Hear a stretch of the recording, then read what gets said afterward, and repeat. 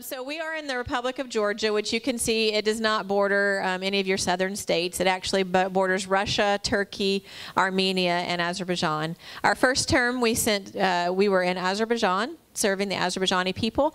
This last 4 years we have been in the Republic of Georgia, also working with Azerbaijani people. The people group crosses borders, even though we have political lines there. But we have been working with Azerbaijani people. Next slide. So these are some of the things that we've been doing over the last 4 years. We've had home fellowship meetings and discipleship. Those are just some of the people that we've met with. Next slide. We've also had some personal discipleship meetings with some young people, encouraging them in their faith and helping them to grow. Next slide.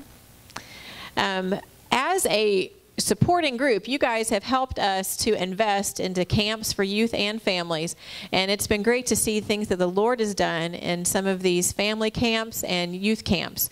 It looks a lot different than our camps, a lot more rustic, but the kids walk away having an opportunity to experience God, many of them for the very first time. Next slide.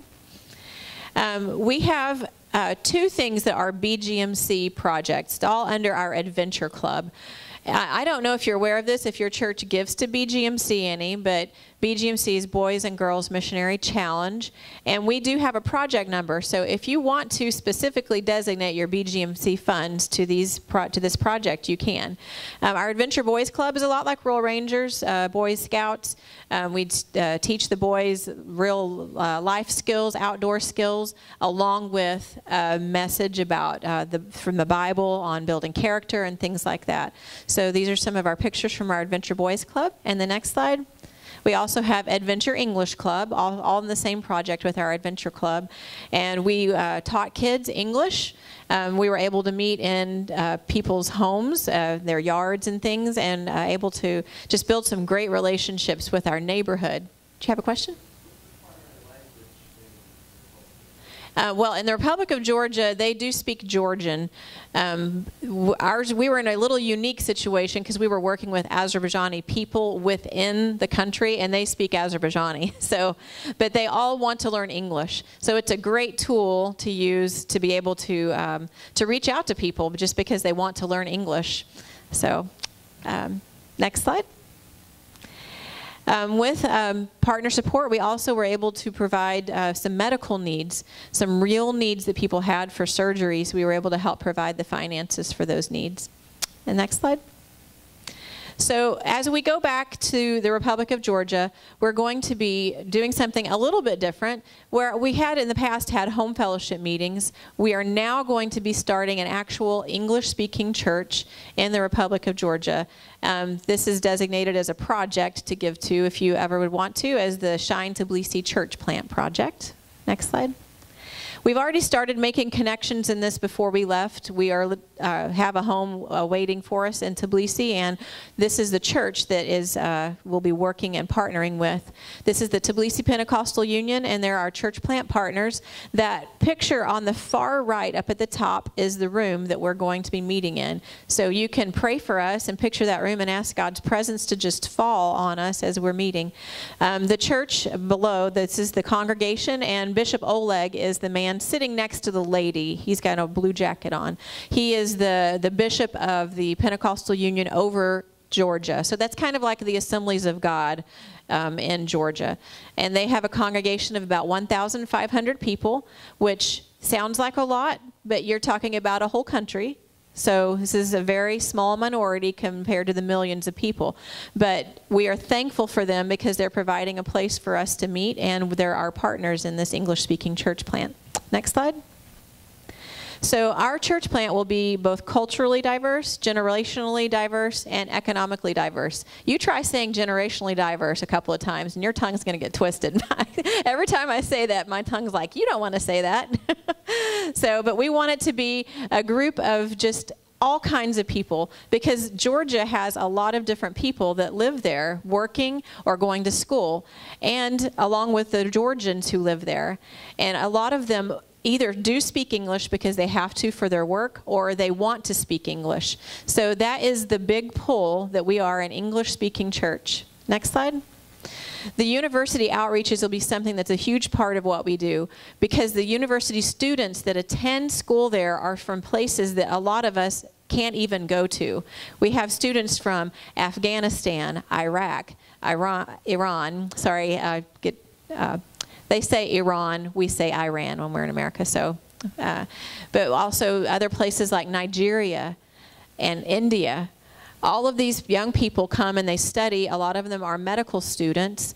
And so when they go back to their countries after 4 to even up to 8 years, if they're getting their full, becoming a medical doctor, they're going back. Imagine the influence a doctor has in some of these third world countries or difficult places. So we want to disciple them and make them into disciple makers, so when they go to their countries, they are prepared to reach unreached peoples there. So it's a very big opportunity. And of course, we are still working with Azerbaijani. Some of our group that's helping us in this church plant are some of the Azerbaijanis that we've been working with over the past 4 years. They'll be part of our church plant team, helping us to get things started. And there are a lot of Azerbaijani young people who attend school and people who just live there that will be attending our church. Next slide. So we called it the Shine Tbilisi Church Plant because we were inspired by many things, but this is just one of the statues in Tbilisi of a lamplighter. And we want to be lamplighters, and we want to share his incredible news everywhere to Tbilisi. Next slide. So we ask you, would you let your light shine among the unreached in the Caucasus? This is our scripture verse that we are making our motto. Arise, shine, for your light has come, and the glory of the Lord has risen upon you. Isaiah 61. Okay, next slide. So these are some of the things that we are asking for. For the Tbilisi church plant, our budget is about $2,000 a month. And these are the things that it covers: our rent and utilities, support staff salaries, hospitality, so like before or after church, having some time of fellowship and food. That's very important in the culture. Our website and promotional material and ministry equipment. So basically everything that you would need to have a church, we need it there too. And so, but our budget is about $2,000 a month, and that's what we're really spending a lot of our time raising budget for when we're here stateside, is to get the church plant funded. So next slide. We have a huge heart for compassion ministries. As a church plant, we want our church to be one that is continuously giving out. So our leaders encouraged us to have just a separate thing, a separate project, would you say, so that people can give specifically for these compassion ministries. But our church, as we grow, even from the beginning, we want to be giving out. As much as we are receiving, we want to be a church that gives out. The first part, we realize that giving out may have to come from American resources. But as we grow, we want the people that come to our church to realize there's a great need around us, and we want to be giving out. So the next few slides, you can go to the next one. These are the things that this church plant, the Compassion for the Caucasus, will be partnering with. Just 15 minutes from our home is an IDP refugee settlement. That's for internally displaced people, is what IDP stands for. So just 15 minutes from our home is the village of the Zaravani church plant construction. We're working and helping them. This is a village that in 2008 people were displaced from their home when Russia began to invade Georgia, and so people were given a small little plot to live. So these people are not far from us, and there is a group also associated with our church plant partner, the same church. They're building a church there, and we are helping them. So they're needing about $20,000 to finish the construction of this church in this refugee settlement. The next slide. These are some of the very sweet people who live there. Lisa has her tithe, strawberries in her hand. So that gives you an idea. These people don't have cash, but she paid her tithe with her first fruits of strawberries she brought to church. So next slide. Georgia is a very poor country. And this is something that I want to encourage you guys, especially today. Any offering that you give, this is where our hearts are today. We really felt like the Lord would want it to go towards the poor in the Republic of Georgia. You hear a lot in countries about the children who are poor, and there are definitely poor children, but the majority of the beggars and the very poor are the elderly in our country. There is no social or welfare program. So you see a lot of women who are elderly who don't have a husband anymore. They've maybe passed on. And if they don't have children to take care of them, then they have no money. So a lot of the poor are elderly women, but we do see a lot of elderly men too, or just the poor. There's so many poor. But we want to, today's offering, whatever you guys give, we will be sending and doing food distributions to the poor to help them with just their basic needs. Next slide. And ministry to the elderly, helping them with bills and things like that. Next slide. So we are asking you guys to come join Team Tbilisi.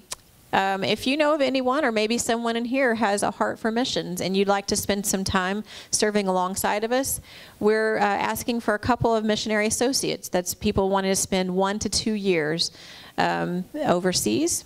There's also the idea of MAPS, or short-term workers, and that's just for a few weeks or up to maybe 6 months. And then we would love to have just some vision trips, people to come and see what it's like in the Caucasus region of the world. You don't know sometimes if you've never been, and sometimes if you don't see it, you can't have a heart for it. So pray about it. See if the Lord would lead you to come on a vision trip. And of course, prayer partners. Prayer partners are, we can't do what we're doing without money, but we also definitely cannot be doing it without prayer. Your prayer is what makes the soil fertile, and we need fertile soil where we're working. So these are our budget needs to finish helping us raise our monthly support. 10 new partners at $100 a month. All of that equals to about $1,000. We're a little less than that, but right at $1,000 is what we're needing in monthly support to get us back on the field. Thank you so much for your prayers. Please visit us at the table. We'd love to talk to you, answer any questions, just give you whatever information we can about where we serve. And thank you guys for everything. Amen. So at the back table, we have Facebook, and we have a private group. It's first you need to send us a friend request on Facebook, Brett Donna Daly, so just our names, and then send me a message and say, please add me to your private Facebook page. You're not going to find it by just searching for it because it's secret. But if you want it, please let me know. Fill out one of these cards in the back, and it just gives me your information. We can mail you our newsletter, or you can do it through email. So that's what this is. This brochure tells you all about our projects, and it gives you the project number. So if in the future God lays it on your heart and you want to give to one of those, you can do that. And then, of course, our prayer cards, and we have some magnets back there too. So, all right. Thank you, sweetheart. Did a great job. Well, I usually have a little message that I've kind of been preaching some whenever I've been able to preach. And but I'm going to kind of, if you guys will let me just be obedient to what God's put on my heart today. This might just be food and fuel for your soul. May not really always be, I think it's missions related, but that's not my target today. To motivate you to give, to motivate you to be a part of this. Because I already believe that you guys are a part of our ministry. I love your pastor and his wife. I feel so comfortable around these people. And I enjoy their fellowship. And I've always enjoyed coming to this church because there's just a sense of freedom and peace here. That's what I experience in my soul when I come to this church. And so like Donna said, we really want you to know how much we truly, truly, truly appreciate what you do, giving to missions. You're sacrificing. And I really, really, this is important for me. I really, really want to represent you well. Not only Jesus, but every one of our partners, this state, my home, my parent, my family, all of us. These things are important to us. Because we're not called to be saviors. I don't work for God. I do not work for God.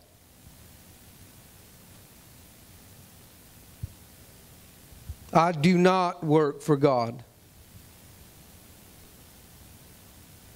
I work with God.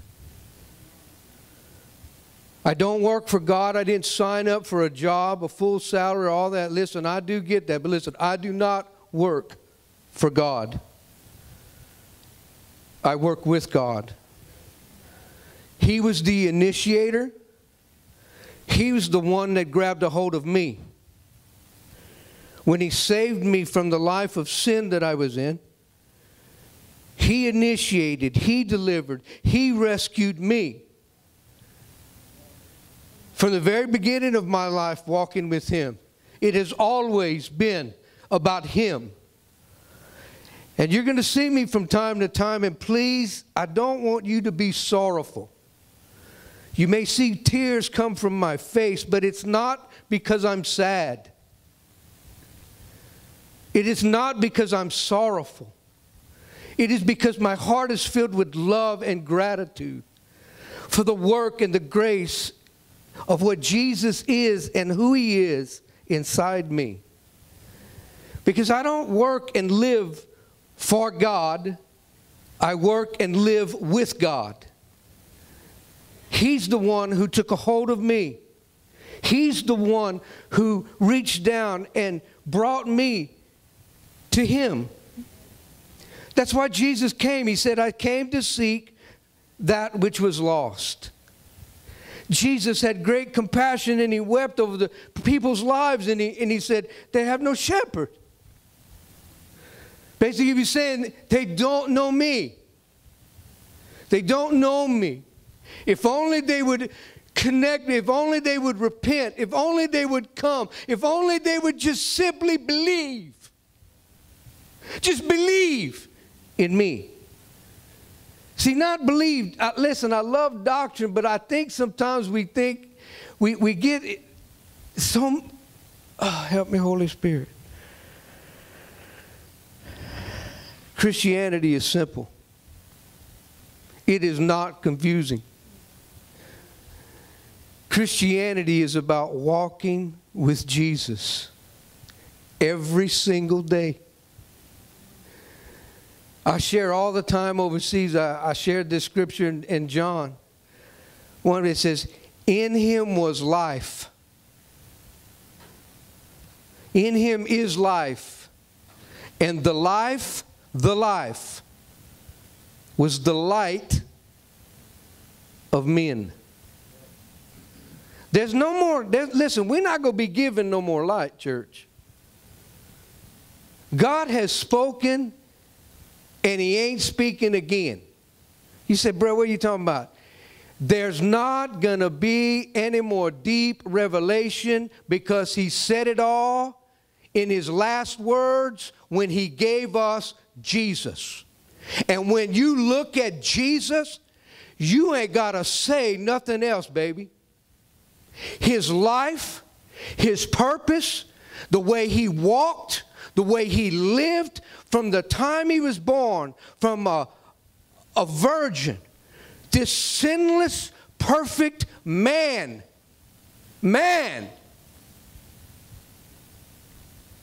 was God. And everything He said, I do not speak the words. They don't come from me. They come from God. They come from the Father. The things that I do, they do not come from me. They come from the Father. He always was saying that. And see, I see in that Jesus established for us what it is to live as a human being. That we don't live for God. We don't work for God. We live and work with God. Folks, that's a radical difference. It's a radical difference because if you do it for Him, it's like you're doing the work. You're trying to get God to be happy, or you're trying to get God to smile. You're trying, listen, none of that it's just not going to work. It's just not going to work, church. No matter what I can do for God. And I'm not trying to make people, if some of you are young believers say, well, it don't matter if I do anything for God. No, you're not hearing me. It matters that we have work. Faith without works is dead.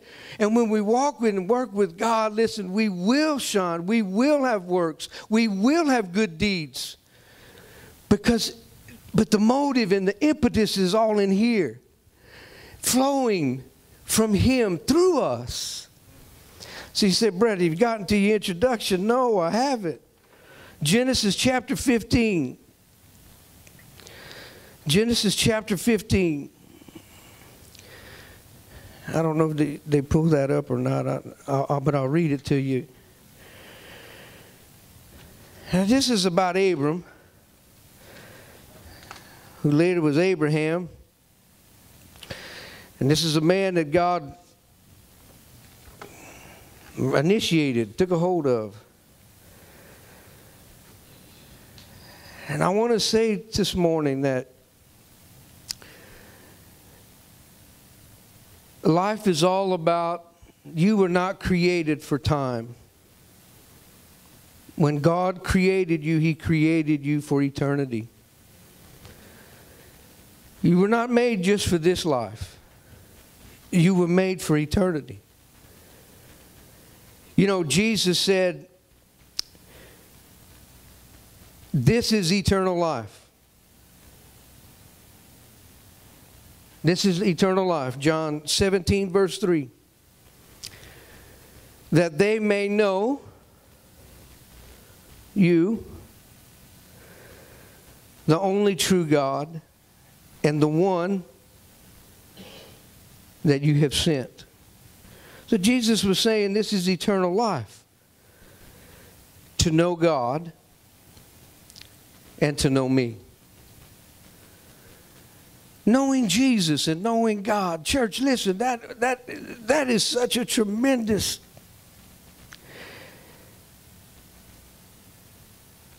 John chapter 6, verse 29.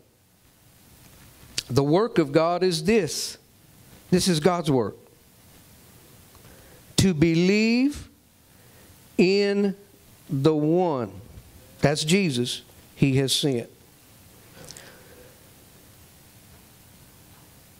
Those are not hard things to do. When I say believe in, listen, I'm not just talking about, listen, you know the reason why I married my wife? Because I believe in her. I trust her. Who she is. I got to know her, and I was like, man, I've known other girls and stuff, but man, this one, I am so at peace and I trust her. As I knew her. Now that's a human relationship, you know, and Donna can disappoint me. I can disappoint her, but listen, the point is, God, He does not disappoint us. And He wants us to believe not about Him. Did you hear me? God does not want you to believe about Him. God wants you to believe in Him. Who He is. Who He is. His heart.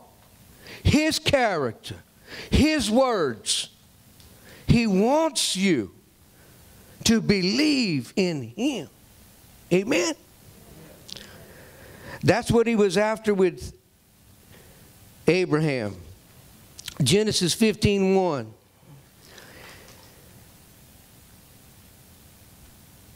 After these things, the word of the Lord came to Abram in a vision, saying, do not be afraid, Abram. You know, that's the first time in the Bible that the word do not be afraid is written or mentioned.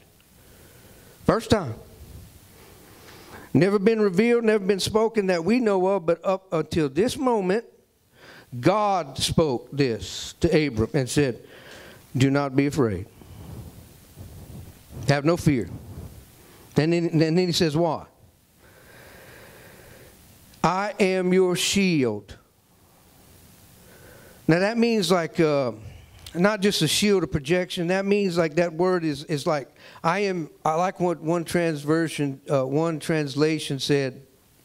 It said, I am your sovereign. I am your sovereign.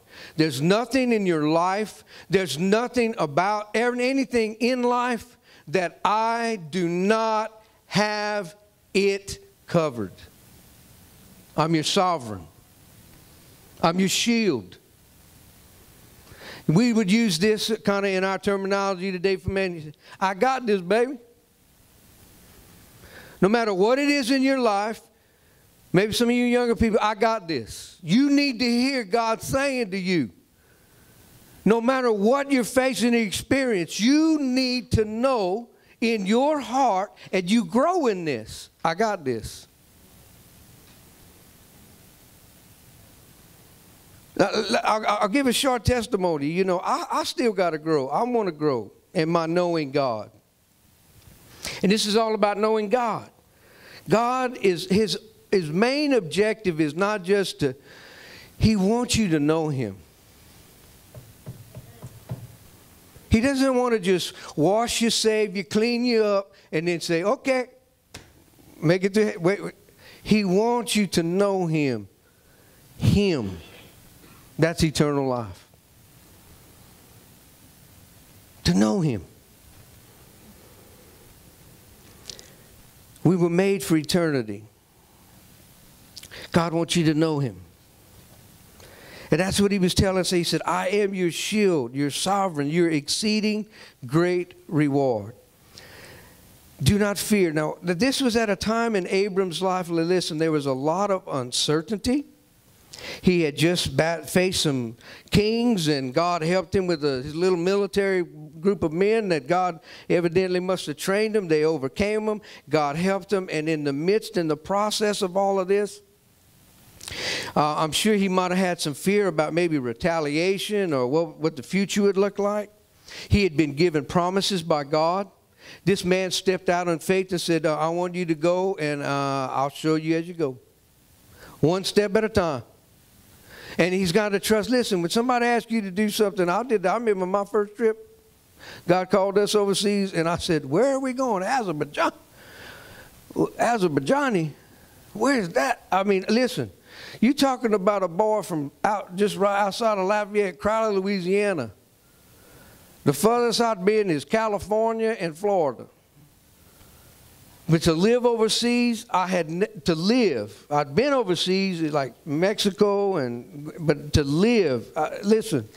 But the Lord was calling. The Lord was going before us. The Lord was. If I was going to walk with him, listen, I had to walk in that direction. I had to be obedient. And so as I did that and I stepped out, listen, I knew God like this. But in that process, I knew more of God. And in everything in my life, I've known more of God. Let me kind of give, what was that? I was giving a little testimony here that God's got this. I think it was 2020. Donna had some real issues financially. To come back to America, for her to have this stuff happen, surgeries and stuff done in her life in Houston. Look here. And I do not believe in the credit card. I said, I don't know how we're going to do this. And I gathered my little 3 children and my wife, and I looked and I said, baby, I don't know how. There's just no possible way. Oh, but listen. I brought that to the father and his father. And I talk to him normal. I don't, I'm not a thee, thou, blessed be. That's not me. And I said, Father, I just don't see how. I just don't know. And I was praying and fasting, seeking his heart.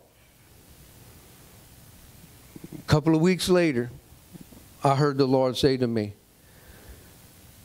Brett, in here, I got this. With such an assurance. And I wrote a little thing to my wife, and I left it there, and she woke up and that morning, and there was that little note. I said, this is what the Lord says. He has got this. And so I told my kids, I said, now we got a bag of little bitty of stones about this big. And we're going to write with a Sharpie marker every time God has shown that He's got this. And we began writing on that little ticket, Gary Sapp, airline tickets. Another little stone, Chinese Baptist Church. Let you stay there rent-free for as long as you need. 10 to 15 minutes away from every medical need Donna had. Another stone, a buddy of mine named, oh God, please help, I'm having a COVID moment, Eddie. Eddie lives in Houston, brand new, beautiful F-150 truck. Oh, man, I'd stop and guys would say, man, that's a beautiful truck. I said, brother, it's not mine. But let me tell you, he loved Jesus, and he's letting me borrow it. Let you borrow it for how long you had it? I said, oh, it's been about 2 months now. What? Now, that's a friend. I mean, I'd have guys say, I would never let anybody borrow my car that long. Eddie called me and said, Brett, what you doing about a vehicle? I said, Eddie, I don't know, Bubba. My car's here. And I don't know. I rent one. I don't know. I got you. I got you covered. I'm trying to show you something. I'm trying to tell you something from my own life. I never had seen my father do this. Like, I've seen him in little ways. But this was such an impossible feeling to me. The weight of it all. And I love my wife. I wanted to see God. I heard that I couldn't do nothing, and I prayed and we prayed. But friend, I'm telling you, friend, would you walk with God? Listen, did she go through things? You answer me. Did she go through suffering? Yes. Yes. She went through suffering. And I wish she would never have had to go through suffering.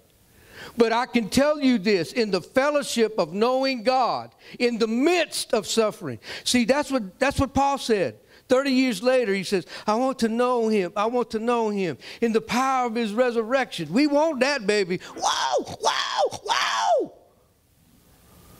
You know what I'm saying? God, yeah, the power of his resurrection. Glory to God. But then this man said, and I want to know him in the fellowship of his sufferings. Oh, church, I'm telling you, brother, you're going to suffer in this life. But you don't have to go through it alone. With Jesus. Because he understands what you're going through. He understands when you're fearful. He understands when you're anxious. He understands when you look at life and you just don't know. You say, I don't know what to do.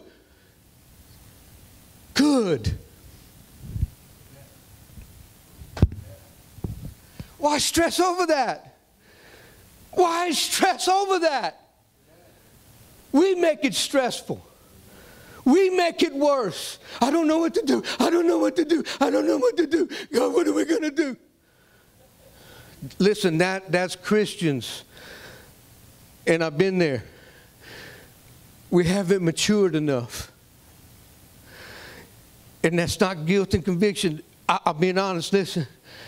That's where I need to know my daddy's heart. I need to know my father. I need to know my Savior. I need to know him a little more because he's got this. The Lord said to Abram, in the midst of all of that, and listen, God had promised him things, and Abram he's sitting there and he's like, Boudet, man, Boudet. Man, ain't gave me no kid. Promised me all this stuff. Where's my child? Well, I'm going to have to give it all my inheritance and everything to that Egyptian over there. No, man, God, what have you given me, God? What have you given me? Where's all the promises? Where's my heir? That's what he was doing. Read the chapter. And Abram, God says to Abram, Abram, I am your exceeding great reward. I'm your sovereign, and I am your reward. Now listen, when God says He is your reward, He is. He is everything you need. He is more than enough than you need. And there's never anything we will not go through in our life where God is not enough. But for us to have rest, and this is what God wants, He wants us to be restful. He wants us to be peaceful. He wants us to be joyful because we're trusting in Him. That's what He was trying to say to Abram. And listen, and then when God did give Abram his son, Isaac, what did God ask of Abram about 13 years later? Tell me, what? Huh? Abram, you know, me and you've been walking along together in life. And, you know, you saw a miracle there with old Isaac, like I promised you. Now I'm asking something from you. Oh, what's that, Jehovah? I want you to let go of Isaac and let me have him and give him to me. See, God is getting at what God wants from all of us. That God wants to be our life.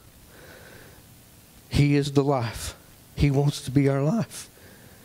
And when He speaks to us, listen, I imagine if God, we would withhold, we'd say, Lord, I don't know if I could release that to you, man. That's a hard thing for me, Father. I've been through that. My children all leaving. Boy, I'm telling you, when my first was left, brother, I was grieving. I'm not one of these kind of parents that want to see their kids go. We've had so much of a fun and that just my child releasing them, each one of them, I'll just say, ooh, keep them, Father. So I'm gonna miss them. There's been times I prayed and I said, Father, boy, this is hard on old Daddy's heart, man. Seeing my kids in another country in America while I'm over here during this COVID, Father. I got 2 of my babies overseas, Lord. They're all right. And I'd have people call me, minister friends, hey, Brett, don't you worry about your kids, baby. If I got to drive all the way over there to take care of them, I'm going to get to them. People would call me, we got your kids. No, listen, in this shutdown, listen, you don't worry, we got them.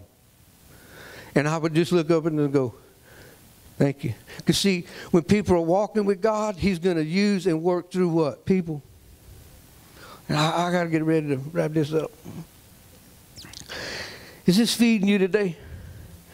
Is this encouraging you today and helping you today? I hope it is. But listen, this is missional. Because I live in a part of the world where people might know about God. I work among Muslims that they're so deceived they miss out on Jesus. Back to Abram. Abram knew the heart of God. And it didn't happen the first day he started walking with God. Years have passed. And he put him on the altar. And then the angel of the Lord stopped him. And said, now I know you will withhold nothing from me. That everything you have, all that you are, I now know, Abram. Even your greatest desire, your greatest hope, expectation, I now know that in your heart and your life, you've given evidence and proof that I am your life. That I am your reward.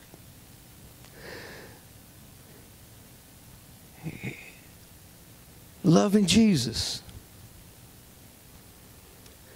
You know, God said this, that he pledged himself, I am your reward. Baby, one of these my bottles? Yes, open one. This one? Yes. So when God says he's our reward and that he's pledged himself to you, and he has pledged himself to you, church. He died for your sin. He died for your sin. He pledged himself to you. And he also rose again. He rose again.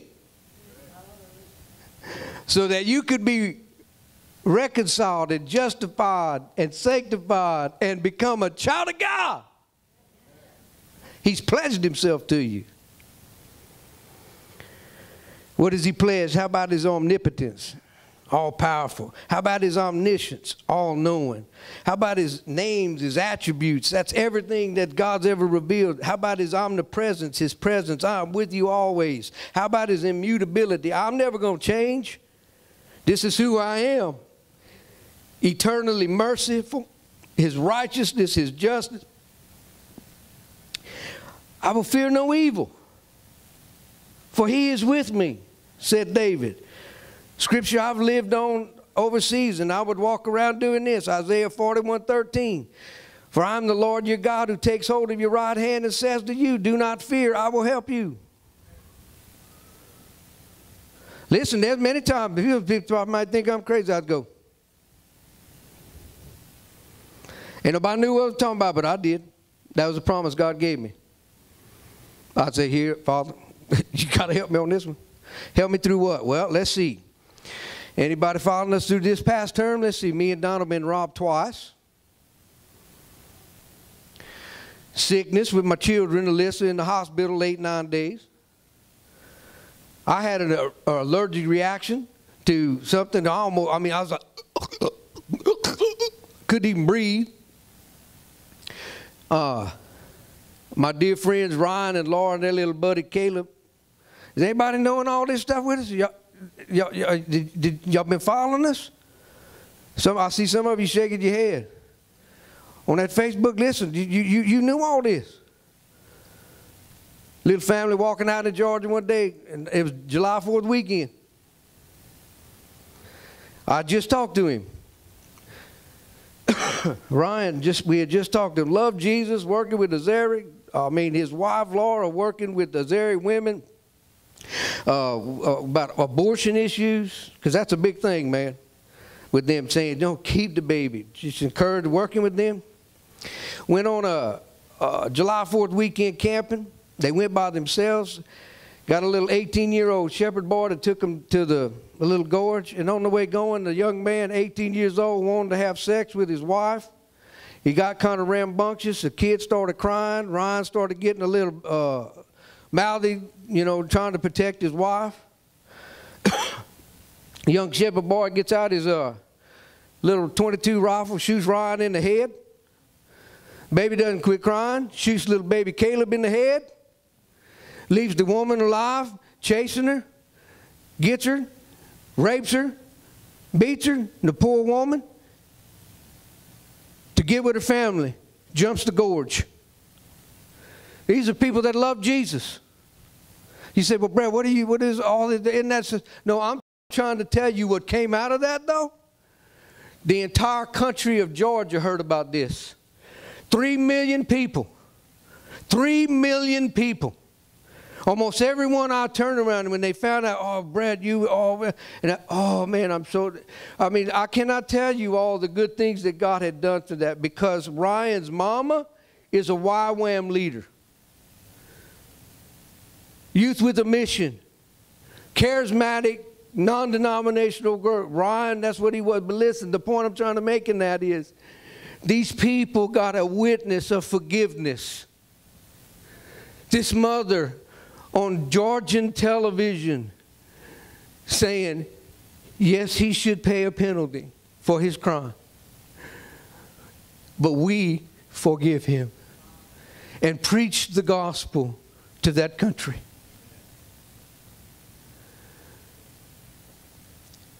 What are you saying that for? Because I've told you, we are not called to be saviors. We are called to be witnesses.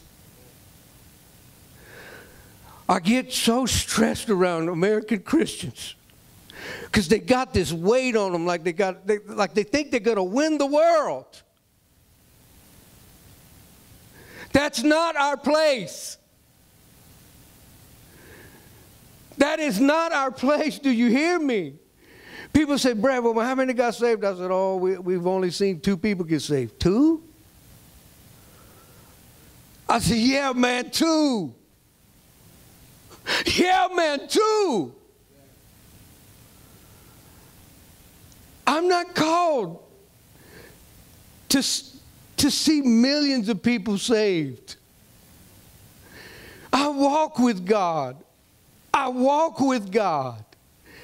And God just wants me to walk with Him and be a witness. A witness to His love. A witness to His forgiveness. A witness to His peace. A witness to His joy. A witness. A witness of calm. Are you catching me here? Understanding my heart? Abram walked with God, and God fulfilled His purpose in that man's life. But he only had, come on, give me the drum roll. Come on. Living and walking, he only had what? One son.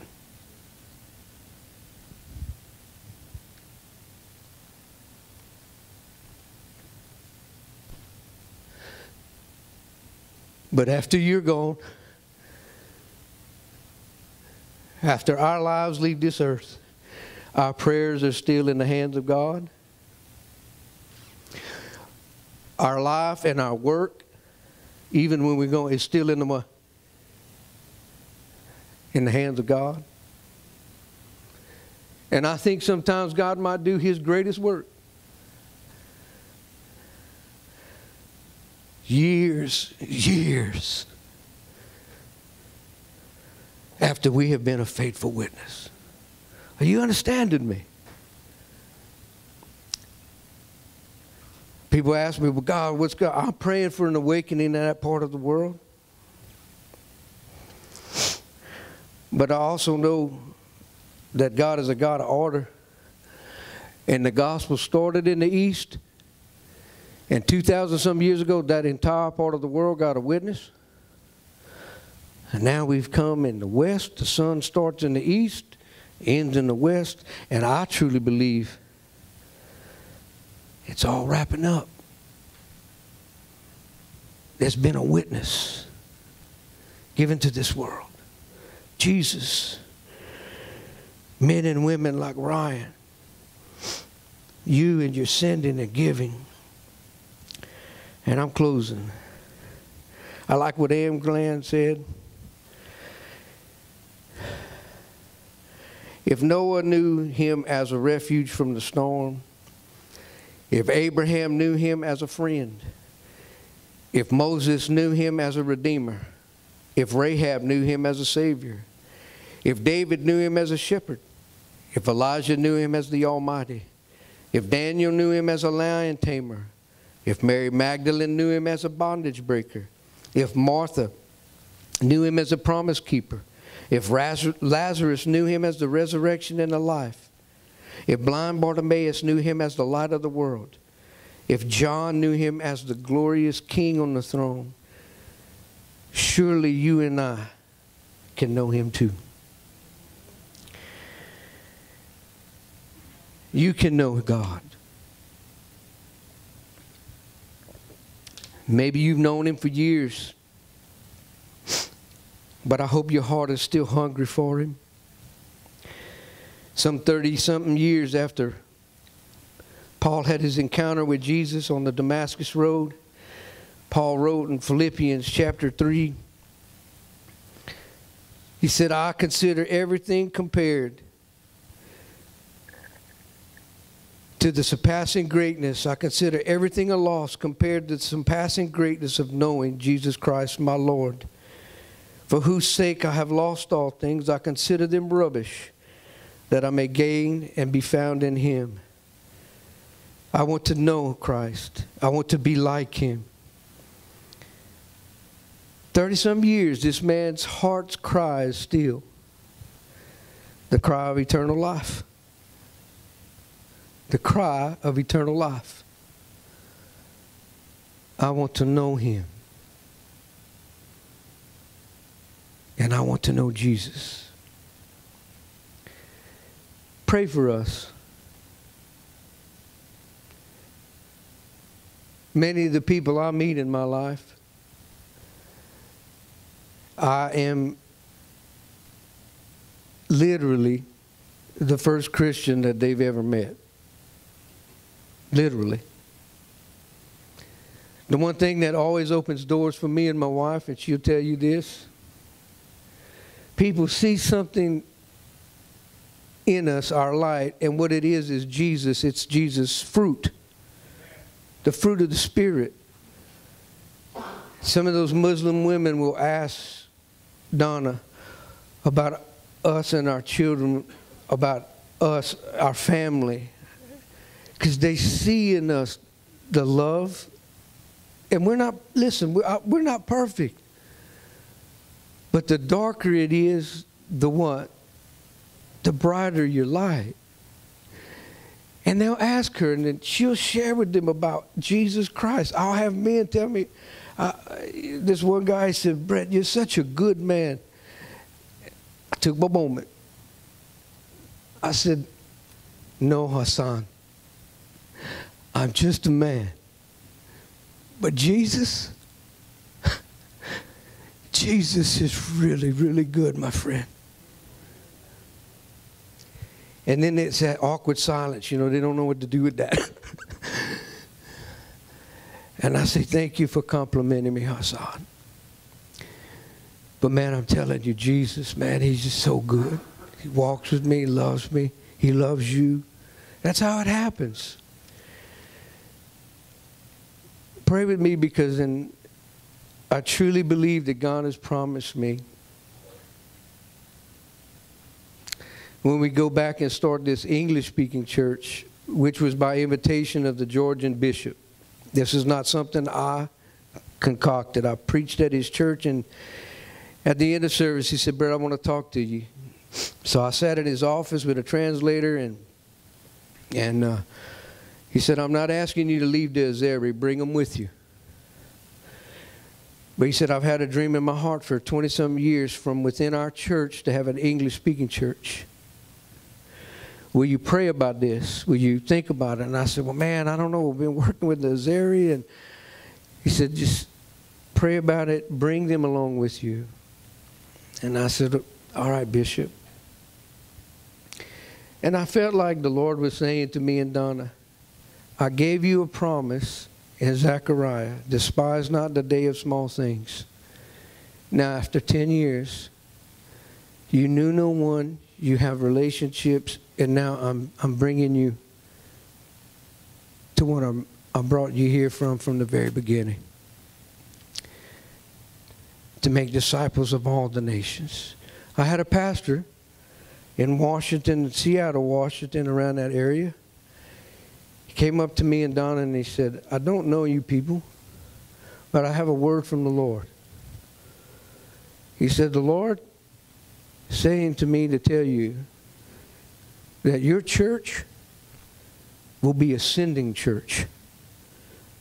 You will send people to other nations. And I said to myself, man, how in the world? That's what I believe God's going to do. And Isaiah 61, arise, shine, for the glory of the Lord is risen upon thee. And then it goes on and it says, for the nations will come to your light. Listen, that's talking about Jesus, but that also says to me that God's going to bring nations, the students, the young people, other people, to what He's going to do, what He's initiating. Amen. So I close. I don't know. I hope I haven't been too long. But if I have, please be gracious. Please let the Lord's Spirit work through your life. Because you'll meet some ungracious people or maybe rude people, overextending time or whatever. But I'm trying to tell you, you that are God's people, you are in good hands. No matter what the future holds for each one of us, you are in good hands. The level of peace, the level of joy, the level of rest, that will be your response to your trust in your Father. I want to pray with you now. Father, we come, and oh, we're so grateful to come.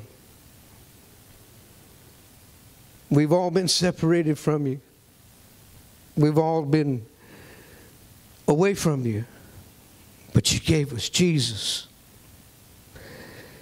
And Lord Jesus, we thank you right now upon that right hand of the Father for living and for dying and for coming to be our Savior. Thank you, Father. Thank you, Jesus. Thank you, Holy Spirit, for the greatest privilege that we have to draw near to you and to say to you, Father, we love you. Father, we worship you. Have your way with us. Have your way in us. Father, may your will be done. That's what we want, Father. We want your will to be done. In this place, in this day, Father, I'm asking that your will be done. Holy Spirit, for the purpose and the intentions of what you put this on my heart, and I have tried my very best in myself, Lord, to deliver this, but my trust is in you, that you have spoken to at least one today, but accomplish your will for this word today. Let it not return, as I know it will not, empty. That the words will not fall to the ground, but be held and cherished in the heart. Seed in the soil of a heart. And I pray for fruit from this message.